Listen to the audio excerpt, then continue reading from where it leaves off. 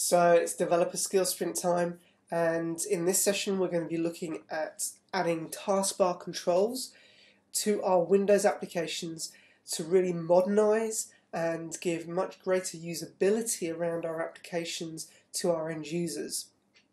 And we're going to see how we can really do that in a very simple way using with the RAD tools from Embarcadero.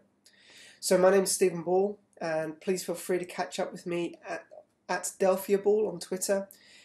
Or you can contact through to the developer direct.online at embarcadero.com. So this is, I say, one of the skill sprint sessions. So these are short format sessions, so we should be ready to go. There's going to be tips and tricks as we go, some short URLs along the way to note down. All the short URLs start embt.co, so you can literally just write down the last bit, which is case sensitive, so do grab those. But over the next 20 minutes we're going to dive into how we can use the taskbar very easily through our applications and see it in live demo. And at the end there'll be some chance for some Q&A. So if you're not watching this live, where were you? Make sure you register up for the future sessions on the Embarcadero's event page. But please, if you are watching live, use the Q&A window on the GoToWebinar and get those questions coming through. We'll be answering them live as we go. XE6 has introduced a brand new component. It's a non-visual component. It's the T-Taskbar, and specifically designed for Windows. It allows you to present your application's window as a live preview on the taskbar, but it also allows you to go beyond that with the introduction of buttons and icon overlays, and to show the progress that your application has for a task that you may be running, using a number of different properties that can be run individually or combined up together. Now, the great thing is that this hooks into technologies we've been using for years with actions and so on. The principles behind the progress are exactly the same as a progress bar, where you set the maximum value and then the position, and the icon overlay is just assigning an image to the icon property. So very simple and easy to use, but adds a whole wealth of capabilities. Now, this is really important when it comes to usability. The number of times that you may have a background task running and you want to be able to indicate to the user how it's progressing without them having to flick back to your application to view something and then come back. They can see at a glance just from the taskbar exactly how something is getting on, which means they can get on with other things and they can be more productive.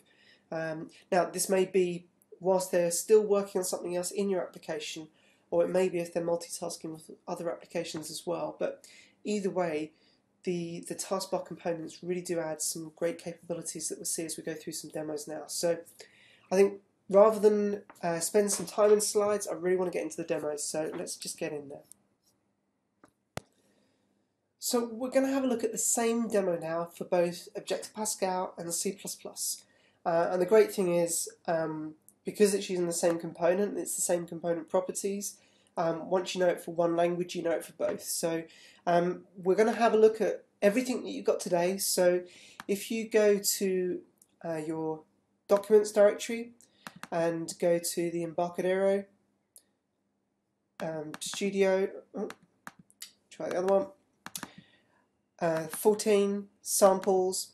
Now the samples is an SVN directory, so you may want to just right click and update your SVN if you've got Tortoise installed. But once you've got that updated, you'll have all the latest demos.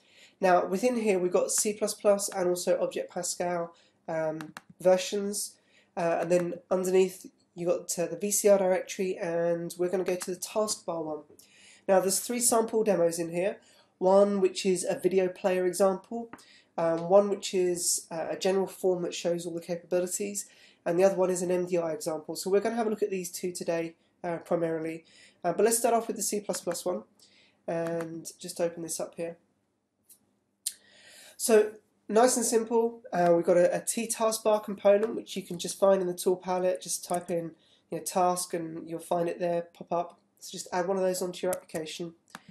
And then on here, we'll start off, we'll work our way down the different capabilities, but let's start off with the setting the progress indicator on the taskbar. So to do this, there's a couple of component properties that we need to know about, and that's the progress max value, the progress value. So this is the same as working with a progress bar. We say that maybe the maximum value is, I'm working with 570 records. So each time I iterate through one, I want to update this to be 1, 2, 3, 4, and so on. The other thing here is the progress state. Now the progress state indicates if there's no state, so we're not showing anything on the progress bar.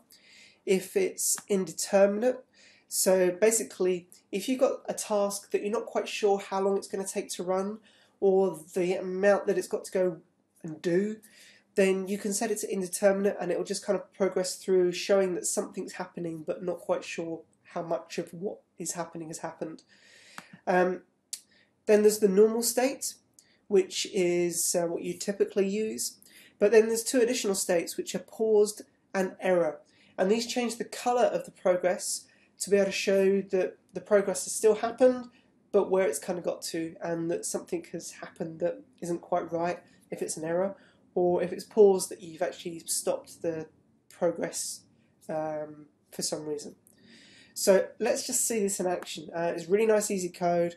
For example, on the track bar here, we literally just set the taskbar properties, so the position equals the progress value, and then on the drop down here, we literally just set the progress state to be the irrelevant version that's been selected.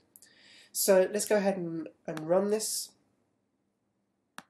and see it happening. So if we watch, because I've set it to indeterminate, let's just go and change this to normal, no progress, there we are.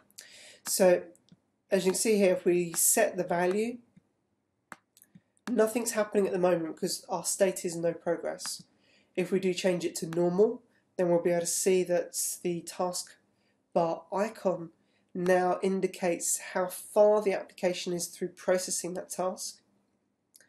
If we change it to pause, then we can see that we still maintain the same position, but it changes the colour to show visually to the end user that something has paused. And if we change it to error, then we can see obviously it just shows as errored.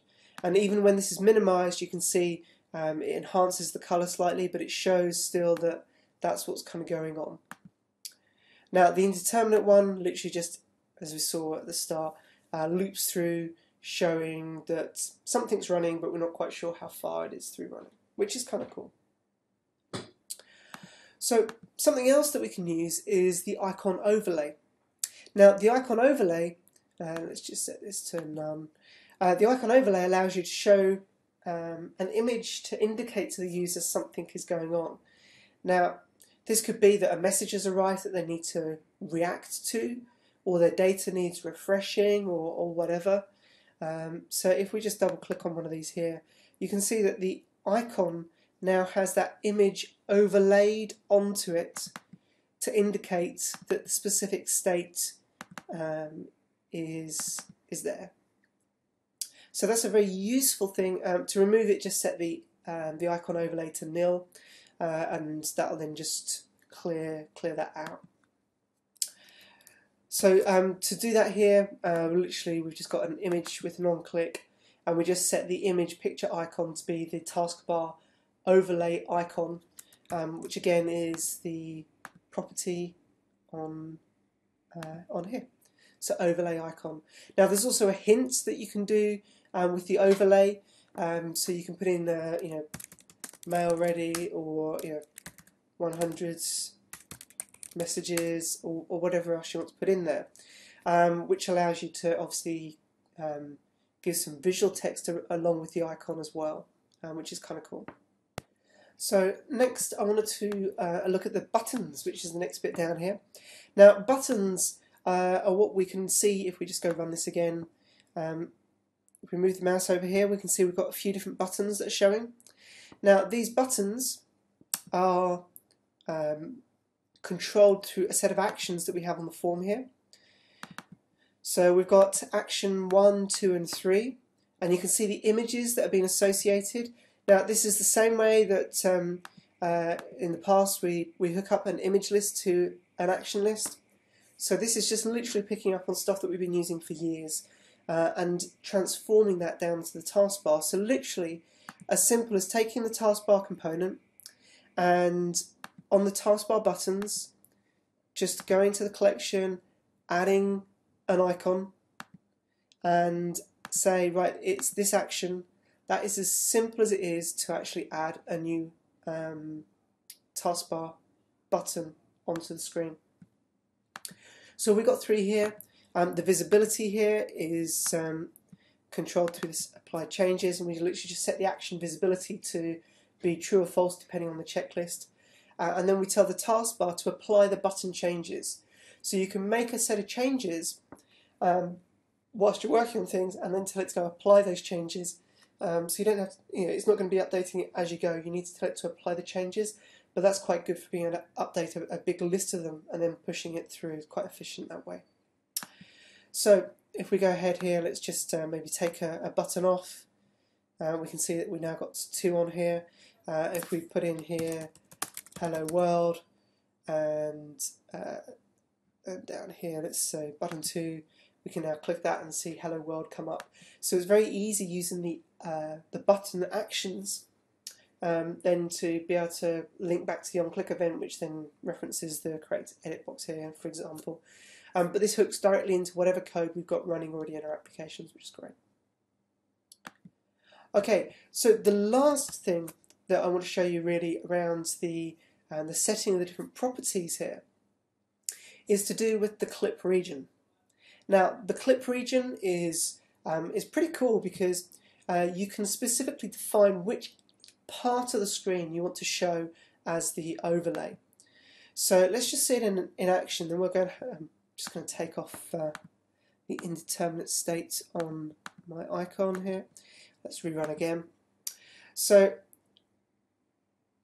at the moment we see the whole form. That's the default. But what if we wanted to show a specific section? Now I know from talking to people they've been using this for they're already taking this code and using it now for things like access control. So they have a picture on the screen that pops up with the name just underneath it. So they're just clipping that part of the region. So if we say, well, let's take left, we want to go kind of 100 across, go 100 down. We'll do the height of what we're selecting to be, let's do 150, and the width to be 150 here. Let's apply that clip. Now we can see that that actually gives us a part of the screen in here, so maybe we'll go left 200 and top 200 and apply that clip again, and we can see we're now getting a different part of the screen. So you really can define up specifically where you want the preview to be focusing on, which is kind of cool from a usability point, so you can see directly, even if the application's not maximized, you can see quickly what's going on that screen using the preview. So literally the code behind this, again, it's just take the preview clip region and set the left top height and width properties and apply the clip area changes. Really, really simple to do. So let's have a look at the same project now in Objective Pascal. And I say, once you know how to do it with one, it's exactly the same with the other. So with the last one, we're just changing the dash and the arrows to dots, and the full colons equals from equals. It's exactly the same methods, properties, and so on. So obviously take advantage of things like the T taskbar progress state and being able to call that enumerated type to define the progress state and so on.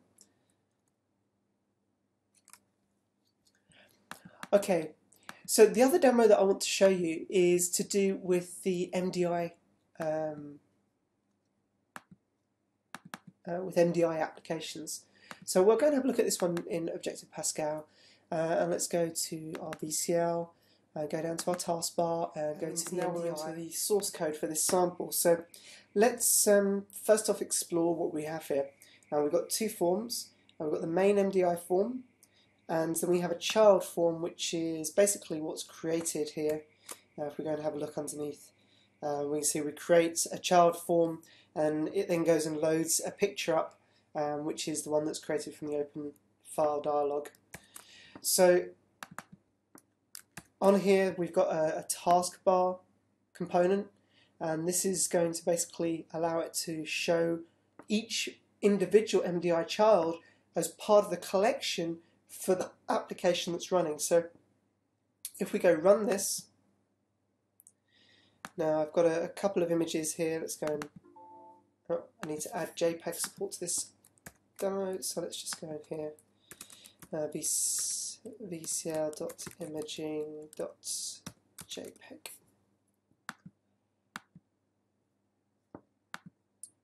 And now we can open up our child. Let's open up another one. So we've now got two different images opened, and we can see that down here we've got our two different MDI child forms. So, and you can see as we switch between one and the other, that it flicks between the specific form. So, which is kind of cool. So that's a pretty useful enhancement to MDI child applications, allowing you to have multiple forms now showing compactly within the taskbar, and being able to set the properties on each one as well. Kind of cool. Okay, so that really is about it that I want to take you through on the examples today. I'll leave you explore the additional sample as your homework. It really is nice and easy, just a few actions, and it allows you to play video directly through the application, see how the actions can play, pause and stop it. What we've seen with the T-Taskbar is how it's really easy to integrate progress indicators, how we can add taskbar buttons, how we can link these up to existing actions and image lists that we've already got existing in our applications today, how the icon overlay can be added to be able to supply a nice usability points down to the taskbar even further, how using the screen preview we can clip the specific section of the screen that we want, and make that visible through the icon on the taskbar as well, which is pretty cool. What this means really is that, much better usability across the board, and going further, how the MDI form switching is is something that's really easy to do now with the application. So the summary of the taskbar resources, the samples directory, again, both Objective Pascal and C++ samples there. I say once you know the component load, you really know it for both platforms. It's very, very easy to use. There's some nice blogs and also DocWiki articles. If you go to docwiki.embarcadero.com, then from there you'll be able to find the current Red Studio branch and have a look for the VCL taskbars part. And there's a number of links within that page to different sections. You can see the whole kind of hierarchy of where the components come from, and a whole load more on the technical details there. And from the blog point, there's a nice video and kind of pointed back to the source samples on Serena DuPont's blog as well, so definitely worth having a quick review there. Now, if you've not had a play with this yet, then I'd definitely say go and download the trial. Again, that's one of the short URLs, trial downloads, all lowercase. That's really a best place to kind of get going and playing with this now.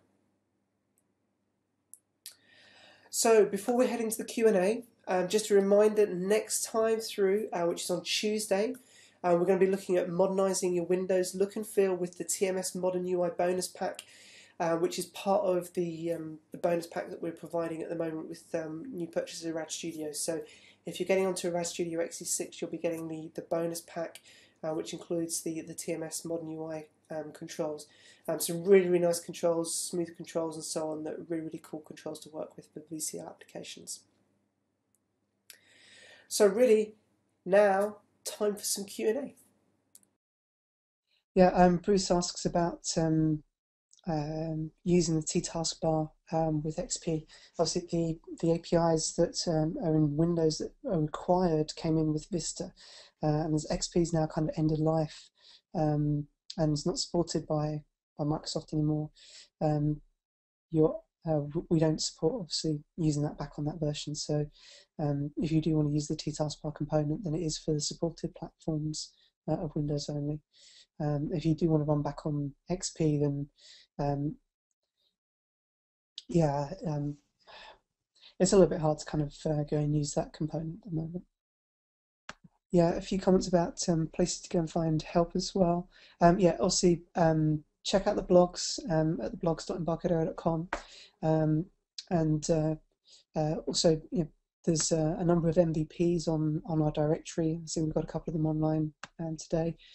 Yeah, you can make contact with the local MVPs. I'd really recommend, if you can, getting a hold of a local user group, going in and joining in with them, because you can learn so much from others around you, with not only about coding things, but where to go find specific help around quirky things that you might kind of come across that you need to work with business and so on. So user groups are always a great thing to get involved with.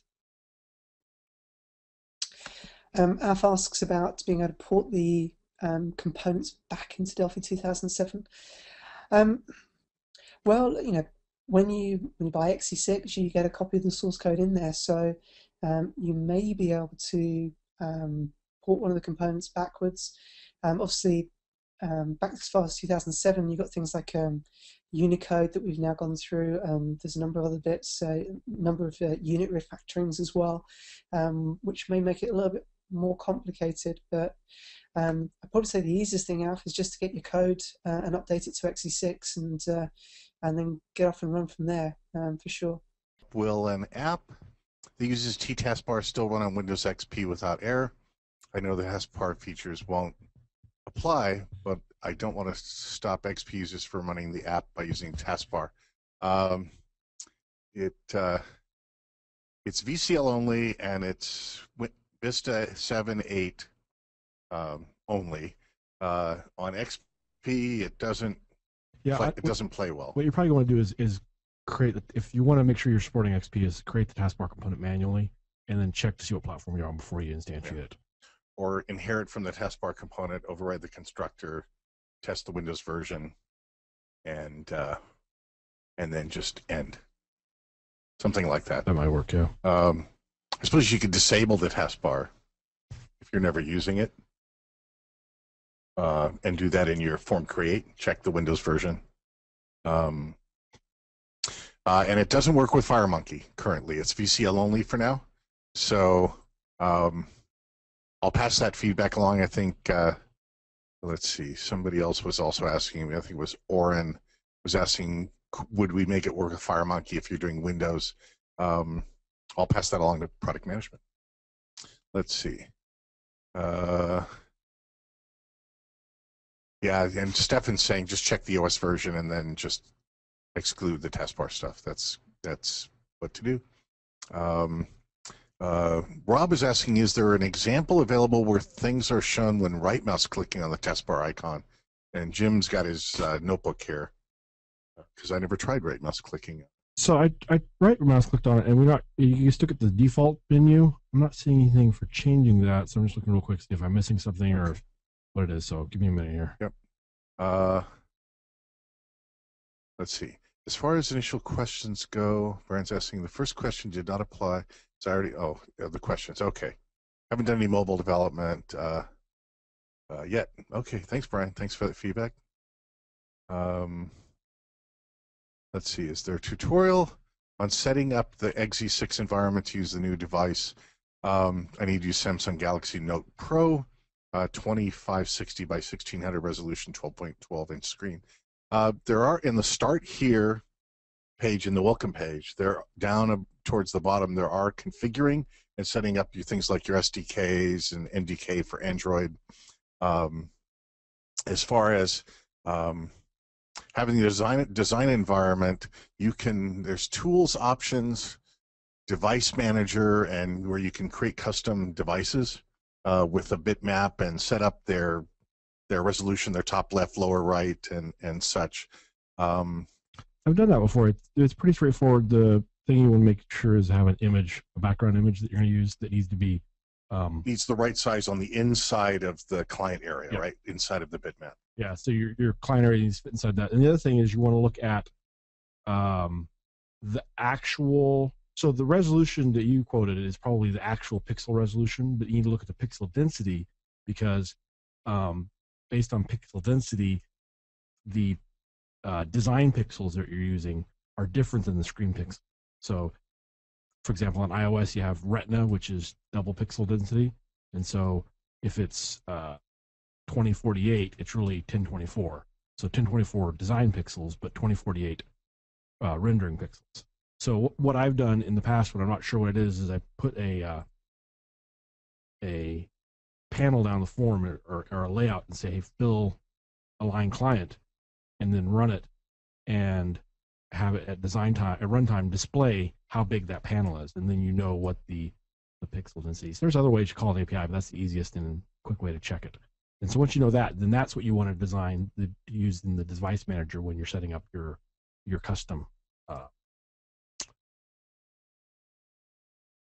custom device in device manager, which is screen inside a XE6.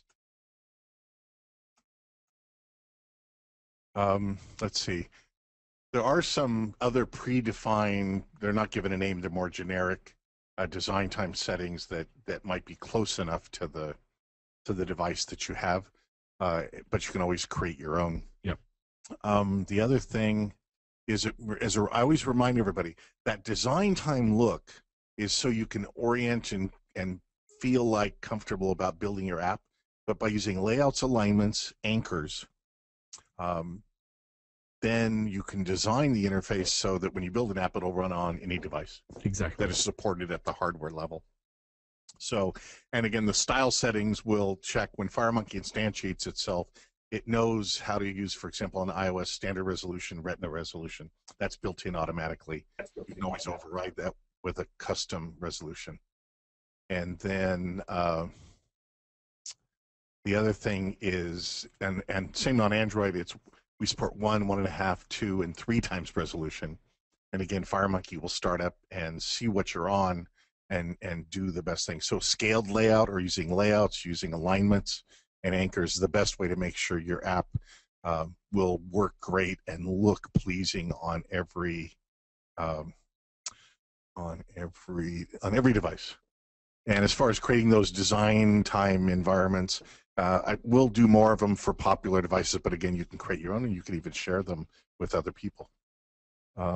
Question, go ahead. On Rob, you asked about the right-click menu. It's called a jump list, and so I found an example of some Delphi code for customizing jump list. I have not tried this, so you can paste that into the. I'll paste this in here into the answer. Yeah. Post on. Let's So see. give it a shot and let me know how it works. Any recommendations on how to get that background image? You just got to go find one and then maybe play with it in a bitmap editor. What you really care about is that inside of the bitmap surrounding of the rest of the plastic and or whatever it is for the phone. What I did is I opened up Photoshop and made a box the size I wanted the client area to be, and then added an external glow, I think, on it or something like that, just so it had a little bevel. Yeah. And then cropped it at the edge of the glow and threw that in there, and that's what I was doing. So that's what I was doing in XE5 for Google Glass layout before we had Google Glass device in XE6. And as far as subversion and the samples, yes, go to the samples, right mouse click, or if you've got Tortoise or something else, you can tell it to do an update and always have the latest samples. You should be able to just right mouse click on samples. There's also notes in the doc wiki about updating your samples from SourceForge. Somebody asked, I'm attempting to download the Taskbar sample using Subversion. Okay, Ian, it's in the branches. So you need to go to Rad Studio, Demos, Code, Branch.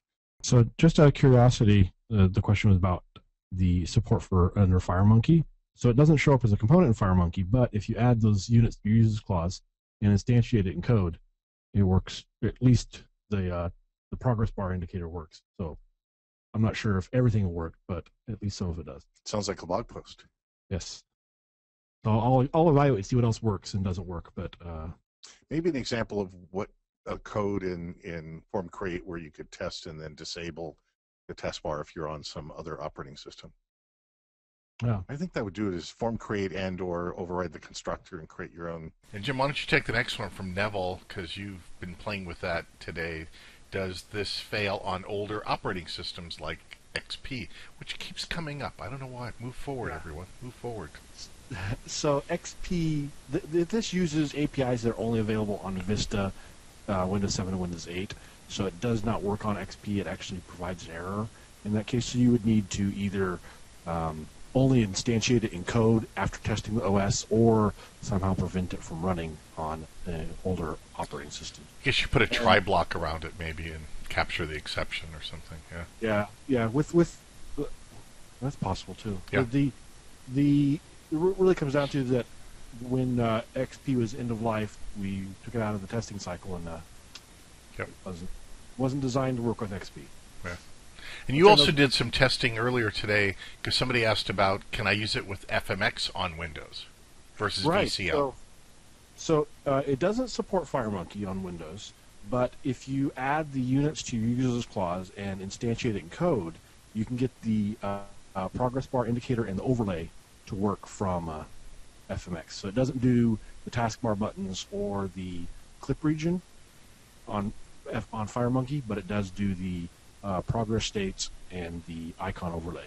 Yeah, so if you say file new FireMonkey app, it won't show up in the component palette, and so you can't find it through ID Inside or drag and drop it. But as Jim mentions, we always figure out ways to do things in code, even if they're not something you should be doing, right? Not recommended. Not recommended. There you go. There's another next one from Glenn. Do you see that question there? Is it possible to show multiple forms if the app is not MDI? We use a page control to display forms in. Can we show these in the taskbar? I don't know, because it's specifically dealing with the forms. But is it the clipping region of the form or clipping region of the application? Huh. Well, the clipping region would apply to the form, but so the MDI support means you go to the taskbar, it shows all the forms that make up the MDI application. Yep. But if he's using a page control instead of an MDI, then I'm not sure if they'd show up in the case. You'd have to experiment with it and see. Okay. And Steven's saying he's having a problem with it. I just was using the overlay icon. It was working fine. So I'll look into that bug you mentioned, Steven, to see if... Because, Stefan showed it, and I've used it, and they both cases it seems to work fine. No, it's always great when we get a QC number. That always just helps, right? Yep, that's always great.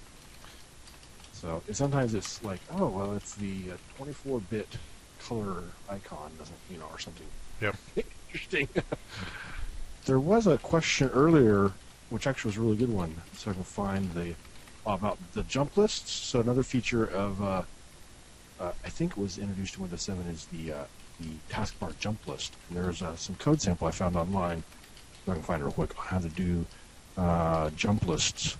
So jump lists are where you can have like recent items or something like that, also in the right-click menu from the taskbar. Yep, this is the blog post I found. So I haven't tried this, but I think goes along right with what we're showing here today with how to add jump lists. They can take a look at that link I just added to the chat window.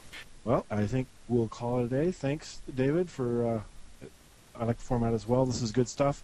Lots of great new features. If you haven't checked out XC6 yet, go ahead and download the trial and give it a look. Most of the stuff you're seeing here, this is the samples that are shipping with XC6, so you can check out those samples, follow along for the next skill sprint, perhaps, and learn to take advantage of this new technology. So thank you very much for joining us, and hopefully we'll see you again on Tuesday next week. Until then, goodbye.